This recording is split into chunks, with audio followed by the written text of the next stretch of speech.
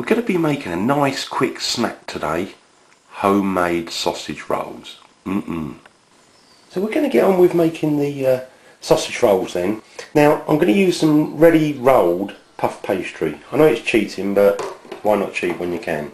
You can use a block and just roll it out with a rolling pin, but I mean, you see it's fairly thin. If you're going to roll it out, about a thickness for a pound coin, I would say. Now the ready rolled pastry I've got here, the puff pastry, there's 2 sheets, so I'm going to measure them up, and this is 1 sheet, so I reckon I've got 2 big sausage rolls there and another 2 on this side as well. So what I'm going to do is cut the puff pastry and roll them up. So what I'm going to do is just use a knife, and I'm going to just cut down the middle there. That's it. So that's there. And I'm going to cut this in half across the middle here.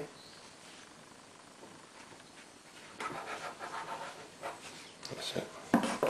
Again, I'm just going to do on the other side. This one I'm going to use a pizza roller because I think it's actually a bit easier.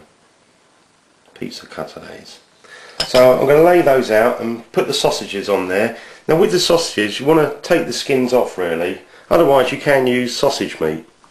Okay, I've got all the sausages, taken the skins off, and they're all ready to roll up. Now what I'm actually going to do is to add some fillings into here. Now I've got pesto, cranberry sauce, Dijon mustard and whole grain mustard, and I'm going to leave these 4 plain. But there's a lot of other ones you can use as well. I mean, you can use sun-dried tomato paste, red onion jam, apple sauce, whatever you like and whatever sort of sausage you like, so you can mix and match. Now I'm just going to spread it out right up to where the sausage is, and do that with the rest of them. So I've got all the fillings spread out, so that's all ready. Now what I'm going to use here is I've got some beaten egg, and what we're going to do is just run that along there, and this helps to seal it up after you've rolled it up. So I'm just going to do that for all of those, and we're going to put this same beaten egg, we're going to put that on the outside once it's been rolled up. I'm just going to roll these up, so you literally just roll it around. If there's a bit of the stuff oozing out, then just squeeze it back in, because you want plenty of the filling there. So, just roll that around like so.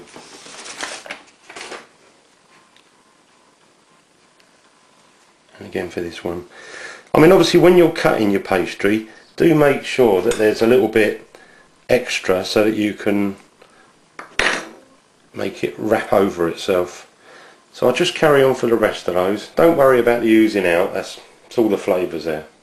So I've got those all finished. There's a little join there, and the egg obviously seals it up. You can always squash the end up, and that's the side we're going to put it down on the baking tray. So I'm going to transfer these onto a baking tray next. Just before I put them onto the baking tray, I'm actually going to chop them into 3. So I'll do that for all of those.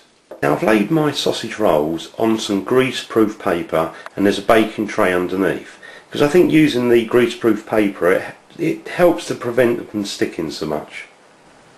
So I've got my beaten egg, and I'm just going to put that on the outside of all the sausage rolls. This helps to give it a nice shine and a bit of colour. So I'm just going to continue doing that for all of them.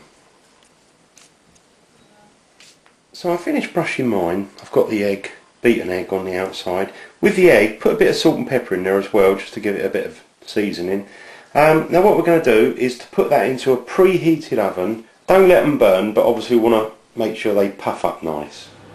Now I've popped the sausage rolls in a preheated oven, 200 degrees centigrade, and we're going to leave that for about 20 minutes. Just about finished cooking mine. I've left them for a few minutes more just to make sure that the puff pastry's nicely cooked. So I'm going to pull them out and take a look. Taking the sausage rolls out, now what you want to do is just try and, some of them stick if you're not careful, but if you just gently try and scoop underneath, get them all loose. That's it. Now I'm just going to try one of these. Maybe I'm going to try that one. Looks nice. All the puff pastry's puffed up. I can feel when I put my fingers in it, sort of ready to crack. It's going to be hot though, let me try it. It's gorgeous. Really nice. The good thing about them is you can put your own fillings, choose your own sausage. Really yummy. Enjoy.